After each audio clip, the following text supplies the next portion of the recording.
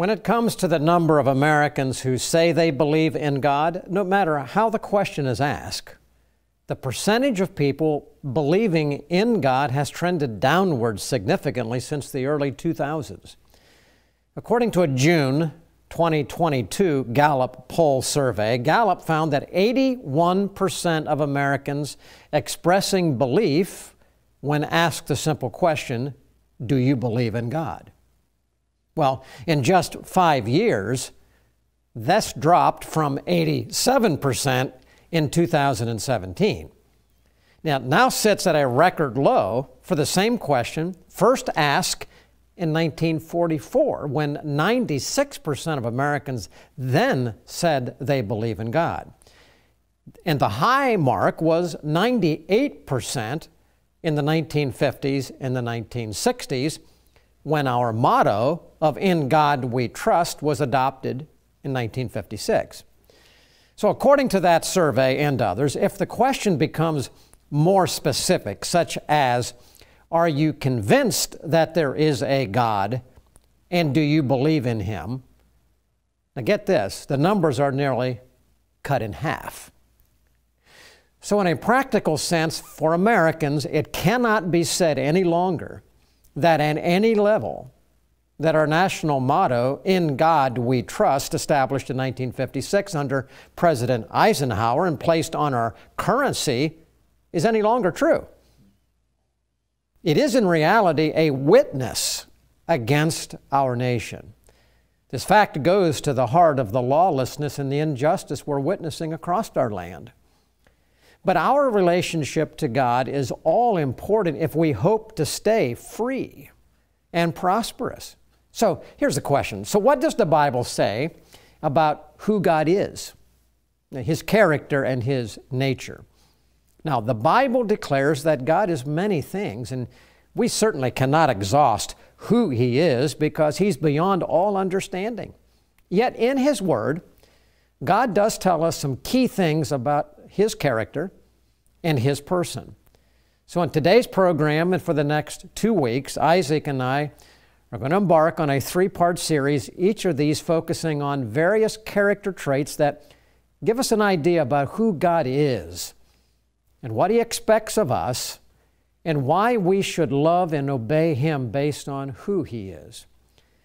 Now in today's program, we're going to identify 5 of the better-known traits of the God of the Bible. These are the ones we'll talk about today. And just briefly, God is just, God is holy, God is love, God is good, God is merciful. Together, these 5 demonstrate to us the personal aspects of God. And without understanding these, we'll never understand sin or evil or heaven or hell, or understand the basis of the relationship God has as our loving yet holy Father and what He desires of us, without understanding that, well, when we do know these things about God, we can live with confidence and power and great excitement and purpose in our earthly life. And so with that little bit of a setup, Isaac, let's get right into it because, you know, with prayer and interpretation, kind of embarked on this because you could go for weeks. You've preached sermons. You could go forever talking about the character traits and the character and nature of God. But we're going to try and do that in these 3 today in these programs. Today, more of the personal relationship aspects of God. Next week, then, we'll deal with more of the governmental aspects of God, and He has a role there. It's different. And then we'll conclude with the future relationship of God as King of Kings, and that's a great one. But let me just start with you right now. The God of the Bible is a majestic and awesome God, but He provides a relationship that we can have with Him as Father. That's an incredible thing. Can you take and describe that a little bit about how that is and how that can come about? But God as Father. Yeah, and as a father, that's the most personal, kind of type of relationship you could think of in a familial way Well, he also is the husband too. And these family relationships are so personal, so intimate. John chapter 1, he says that Jesus came into the world. He was the living Word, and His own received Him not. But those who believe on Him, He's given them the power to be called the sons and daughters of God. Romans chapter 8, Paul talks about that personal. He says it's Abba, Father. That's the word for daddy, that we have the Spirit. We've been given the Spirit to cry out, Abba, Father, and the Holy Spirit testifies of that Spirit within us. Jesus Himself uses that term, Abba, Father, and I think that helps us understand this relationship we have with Him by the relationship that Jesus had when He was on this earth, and that is so intimate, so close, so personal, and yet with that personal closeness we have to Him, not just of a father, some distant, but of a little child coming to Him. Because we've all seen big men that their little child comes to them, the little toddler comes up to them, and all of a sudden they're doting on that little child. It just melts their heart. We have that picture, and yet with it, Jesus, at the end of His ministry, as He's getting ready for the crucifixion, Mark 14, He cries, Abba, Father, if it is your will, take this cup from me. But nevertheless, there's then this reverence of God's righteousness and God's justice. But nevertheless, your will be done, not mine. And so this balance of having that personal relationship with God, that's a special relationship. And we want to look into that balance. We want to talk about God's holiness and that God is just. We're going to take a brief time out. When we come back, we'll look at that characteristic of God. Truth, flexible or permanent? The Bible, ancient history, or powerfully relevant? Culture, a reflection of enlightenment or warning signs? The pastor, commentator, or frontline combatant? Every day, American Pastors Network speaks to these questions where and when they matter. With hundreds of affiliate radio stations nationwide, a website and mobile app screening today's headlines through the twin lenses of the Bible and the Constitution, educating, informing, equipping. This is the American Pastors Network. The time is now to stand in the gap for truth.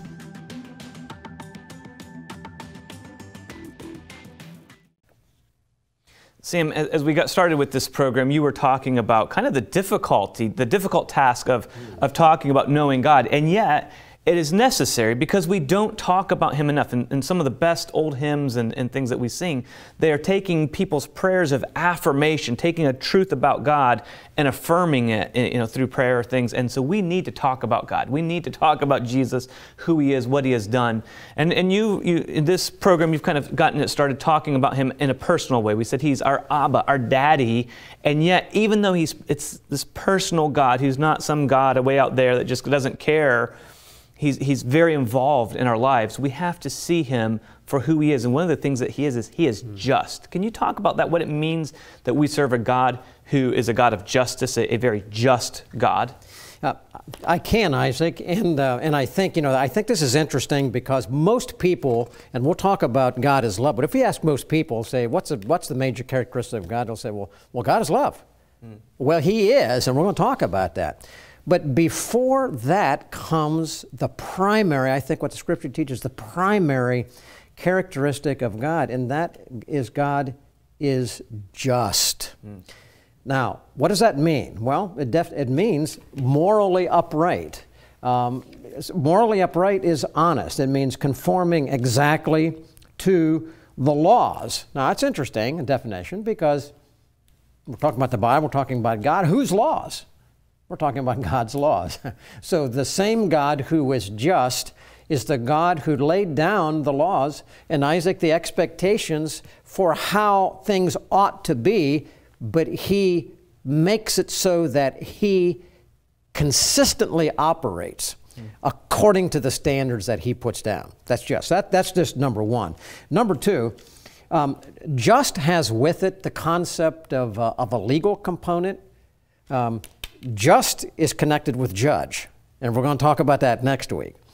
But judge and just also has with it justice. A person who is just in the capacity of judge, but brings justice. All right, justice is according to the proper administration of the law, which is there. That's what he does. And it's associated with authority. So that's where it gets. The third one is, justice comes from the legal word, which we'll talk about more later. From just comes justified. Comes justification, which is a part of a manifestation of God's love, which he talks about, but it comes from the fact that God is first of all just. But it is one of those things where all through Scripture, we are told in Scripture to be just. Now, here's an example. Leviticus 19:36 talks about this. A nation that is just, operating according to God's law, must have just balances, just weights, just ephah, just hin. In other words, in everything that is done, it's got to be just. Later in Deuteronomy, it talks about just judgment. So just is something that is according to a law, God's law, no movement, perfect adherence. And see, that's where we start with God. God is perfect. He is unchanging. He's unchanging according to His law, and that is where it starts. So that's, God is just, first of all. But Isaac, there's another one that's close, that's connected as well. We're also told in Scripture that God is holy. Could you expand upon that, please? Well, I think those two in particular are very closely related. In fact, when you look at Leviticus and you see God described as a just God, you will see Him then also as holy. The idea of holiness is a purity that's in there, a cleanliness, pure motives.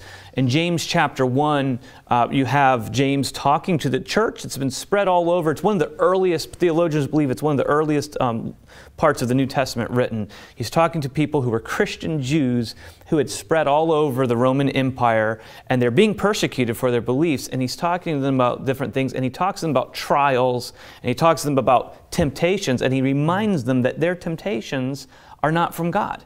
He says, God will not tempt you with evil. God Himself can never be tempted with evil, and He will never tempt you to evil. What is he talking about there? He's talking about God's holiness. He's talking about what Leviticus is describing in God, a pure God who has the best intentions, the best motives. And we all know people who want to see somebody else mess up. We all know people who cheer. Maybe in schools, they see somebody not get a good grade, and they say, well, that makes me feel better. We know people who gossip, and we do this ourselves. We gossip trying to pull other people down so that we look better. God doesn't do that. In His holiness, He's never trying to pull somebody else down or trick somebody.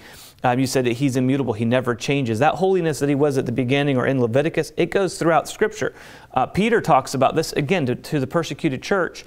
Peter, in 1 Peter chapter 1, in verse 15, he says, as He who called you is holy, you also be holy in all your conduct, since it is written, you shall be holy, for I am holy. And then he goes upon God, who's a just judge. He says He judges us without impartiality. He's not pushing one balance down or not. And so this idea, and all these character traits of God are things that we as God's children, we're to be like that. That He's the model for us. And so God is just and He is pure without evil motives. And that is a good thing, that an omnipotent God is just and that He's pure, He's holy.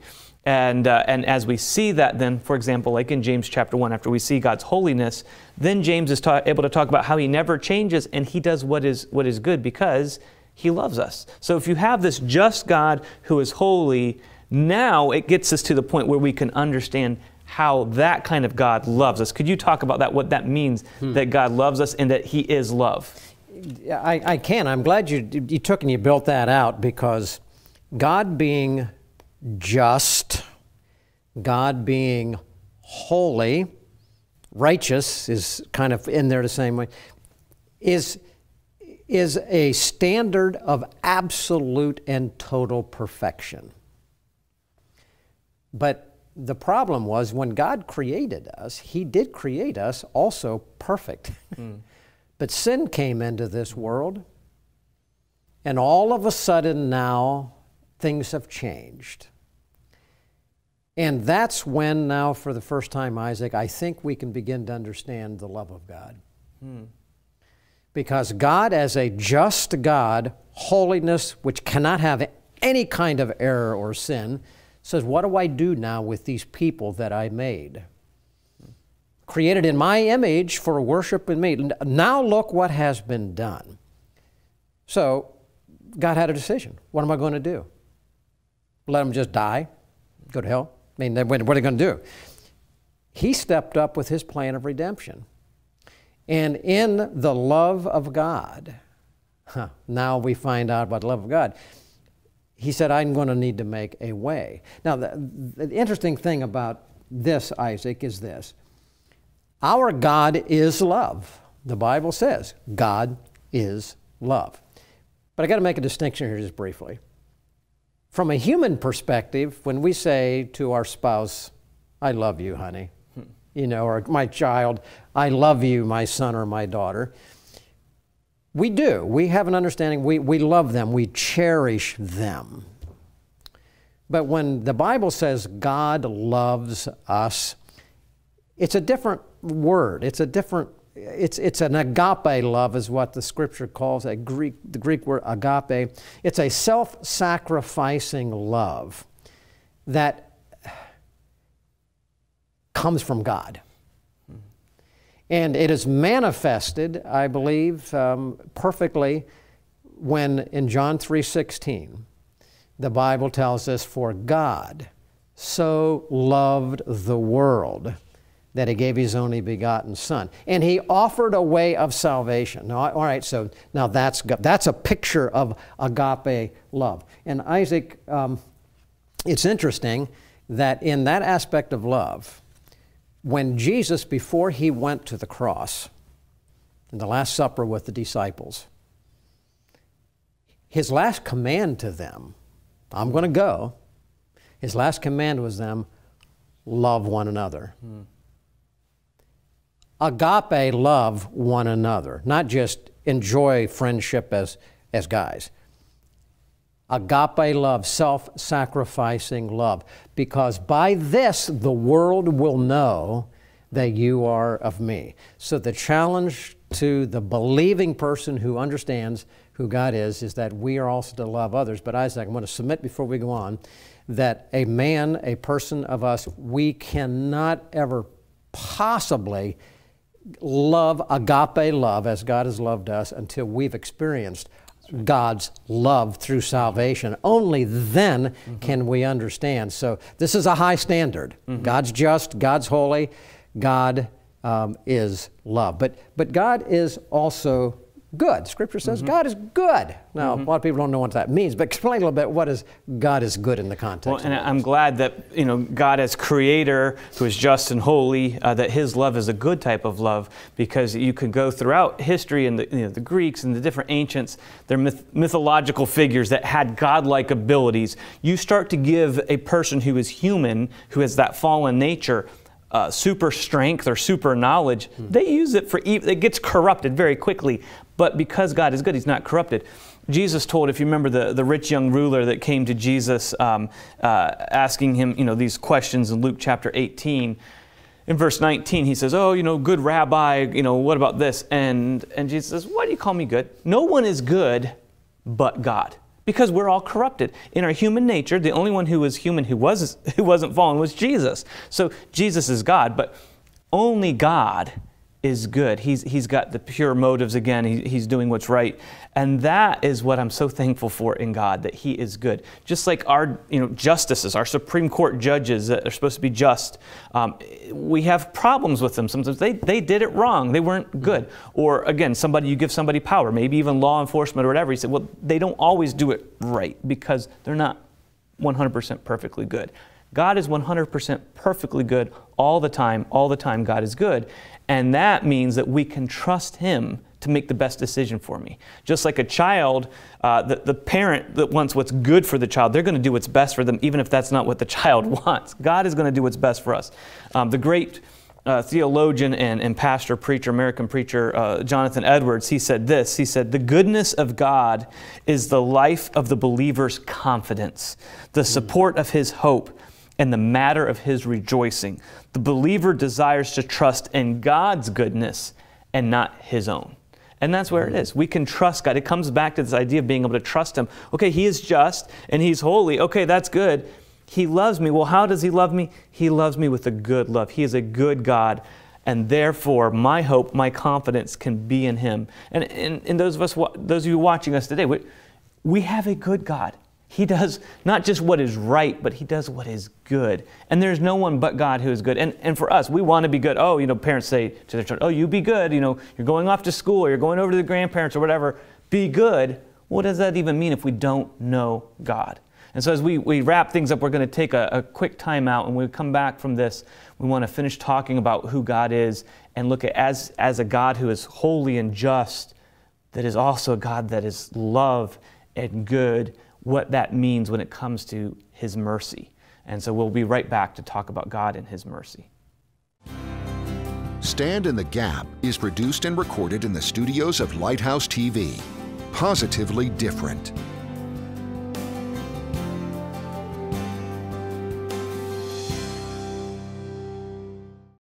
Watch Lighthouse TV wherever you go. Available on Roku, Amazon Fire TV, and Apple TV. You can view our in-house studio productions on demand, or watch what's on the station right now with our 24/7 live stream. Search Lighthouse TV online on your streaming device, or go to our website lighthousetv.org for more information. Lighthouse TV, positively different. Same as we're talking about God and that he's a personal God. And that's what's so amazing about the true God, because mankind comes up with these different figures that they, lowercase g, gods or idols, and they are all kinds of problems. They have all kinds of problems, and they're not the kind of God who would keep this kind of a world going, a world that was good before sin entered it. And so as we've looked at God personally, we see that personally he is a just God. He is holy, and yet he is a God of love. He is love, and he is good. And all of those things work together. It may not make sense at first to the human mind, but when we study Scripture, when God talks about himself, they all work together. And as we look at those things that he is, it brings us to what you already talked about, that God is a just God. And so when man sinned, we start to see his love, but in his love, we see that he was merciful. Because he loved us, because God loved us so much, he was merciful and he gave us mercy. Can you talk about that, what it means that we have a God who is merciful? Isaac, I think the mercy of God is, well, without the mercy of God, we wouldn't be sitting here. That's right. Without the mercy of God, there would be no person in this world who would say, I am a Christian. Without the mercy of God, there would have been no crucifixion and death and resurrection and a promise of eternal life. Without the mercy of God and the love of God, which it's interesting because mercy and love are inseparable. But without them coming together on the cross of Jesus Christ when he came, we would have no hope of eternal life. It's a moot point. But for a person, because we know, I think so many people these days say they believe in God, but we know from the surveys that they don't really, in many cases, they've never really come to the point where they understand that they were really sinners. We don't understand that we're sinners in need of mercy and love until we understand the justice of God and that he has established a law, the Scripture, which we know from the book of Romans, that the law is what takes us to Christ. So we know that we are condemned to death because we can't keep the law. Yep. And it's God's love for us because he knows we can't keep it. But he can't have anything not perfect in his sight. So he had to come up with a plan. Jesus Christ come on the cross. And Isaac, that is the coming together of the mercy of God. So that an unbeliever, if you're watching me right now, if you do not know Jesus Christ as your personal Savior, the love of God demonstrated by Christ on the cross as a part of God's mercy, extends to you the possibility to come to Christ by faith in repentance and become, as Isaac said at the beginning, God becomes your Father. For those of us who are believers, the mercy of God is ongoing, so that when we sin, and we will, we can confess our sins, as James says, and He'll be faithful and just to forgive us, extend us mercy. God. Do we understand God this way? Makes all the difference in the world. The world does not understand God. I hope that you do and understand better. Now, next week, we'll come back and we'll talk about God in different capacity. God as judge, God as lawgiver, and God as king.